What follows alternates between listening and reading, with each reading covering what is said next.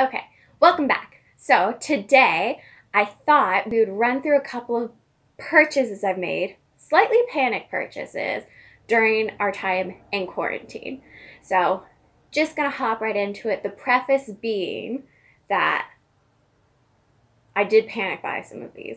So some of them I don't know much about, but we're just gonna roll through it and see what we got here. So the first thing I got was book 5, 6, and 7, Keepers of the Lost City series. I have been absolutely loving this series.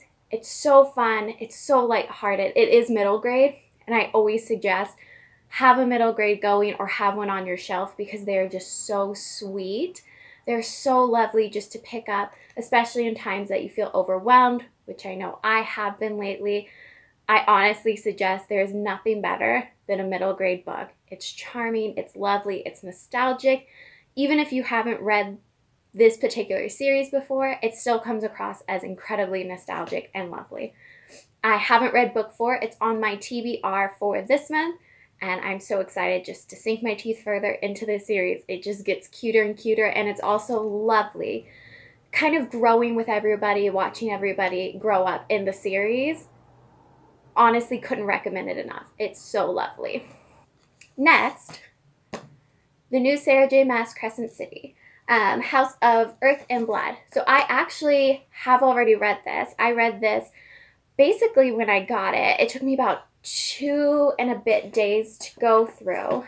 If I could say anything about this book, it would be that give it some time.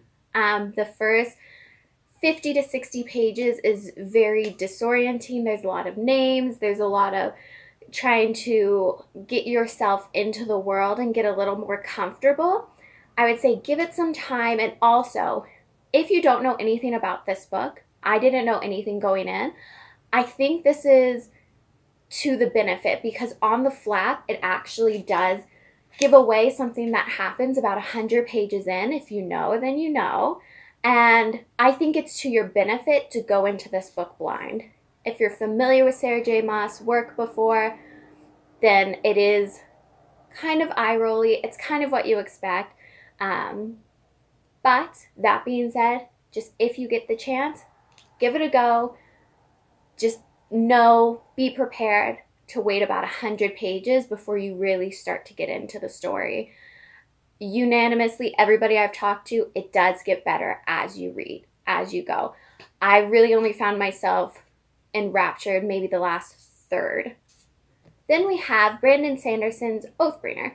I'm currently in the middle of reading this series. The 4th book comes out this fall, I believe. I have put a pause on reading this because, as I mentioned in my April TBR, I found I blew through the second one just a little bit too quickly, so I want to take a pause. I don't want to get too ahead, read this, and then have to wait months before the next one comes out. So I put a pause on this. I started the Mistborn trilogy. That's on my TBR for the month of April, but honestly, I cannot suggest this enough. I only recently got into fantasy this past year, and Brandon Sanderson is really the way to go. It's a very big world. It's very dynamic characters. He clearly knows what he's doing. This is an author I really cannot recommend enough. I'm so excited to read the 3rd one, but I'm trying to only read this maybe in May, which is my birthday month, and kind of as a treat to myself. Next, we have A Women's War by Jenna Glass. I actually got recommended this by a friend. This is a high fantasy feminist novel, so right up my alley. Absolutely adore anything that has to do with women inclusion of any kind of way. So very excited to get started. I actually know very little to nothing about this. I just had a friend basically text me in all caps saying, you need to read this, right up your alley. Tell me as soon as you do. So I might actually slide this on my TBR for the month if I can squeeze it in. I'm kind of ahead of schedule right now, so very excited about this one. Next, I bought the 1st and 2nd in the Fredrik Backman Beartown duology. So we have Beartown, and then we have Us Against You. From what I understand, this takes place in a small town, and there's allegations that these boys commit assault on this girl. However, these boys are revered because they play hockey, I believe, and that is a big part of the town's identity. So it struggles with identity of the town, who to believe, what to believe, and my understanding is it does end on a hopeful note. I've heard nothing but good things about this author, so I did want to dive in and check him out. And universally, everybody said that this was the place to start, Beartown especially. From what I understand, the accusations are taken seriously. Things like this, I do go in with a weary eye, just because it can be it's a very tricky subject to tackle, so I am aware of that when diving into these types of things. So very excited though. I have heard nothing but great things about both of these. I'm gonna stop for a little tea break. What are you guys doing? How is everyone else spending their time? Honestly, I feel like I have nothing to do in any given day but read. Sorry, that's my dog. Okay. Next on the list, we have The Mirror and the Light by Hilary Mantel.